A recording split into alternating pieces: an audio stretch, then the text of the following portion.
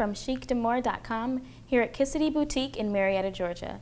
And today I'm going to be showing you how to customize your very own headband. Now, the first thing you need are a pair of scissors, a piece of fabric cut to size. You also need a headband and a glue gun. And make sure when you're choosing your fabric that you pick something that's like a cotton blend or 100% cotton, because you want something that's stiff and not too stretchy or sheer. You don't want to use anything like that for this type of project. Now, I've already put most of the fabric on this headband, but I'm going to show you what I did at first to get to that point. Now, you would just take your cut fabric and take your headband and make sure that, you know, it's in the middle and it's even. And then you would just first glue down this part so you have some security, the glue gun, like so, like right there.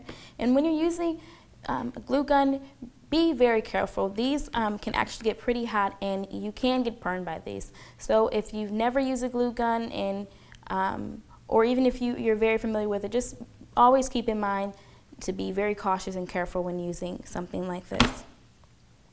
Now, then you would just glue it down like I said, like so.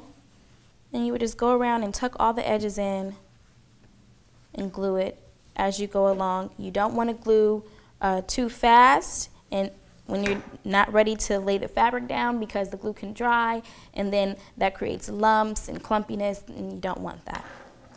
So once you get to the end, you'll have this piece like that. You'll readjust it so it can fit.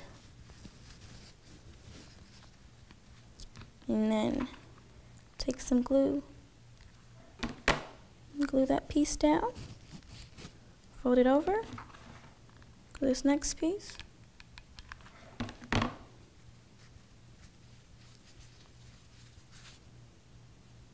That's sticking out a bit more. So I'm just going to secure this little piece a little bit more. And don't worry about what it looks like on the inside. You know, yeah, if you can get it a bit neater, by all means. And you put another little dab of glue there for that end. And also, it's very stringy when you're using hot glue. So just make sure you cut off any excess glue strings or fabric that may be there in the end. I'm going to put a little, just a dab more right there. Let it dry. I got it all over my hands.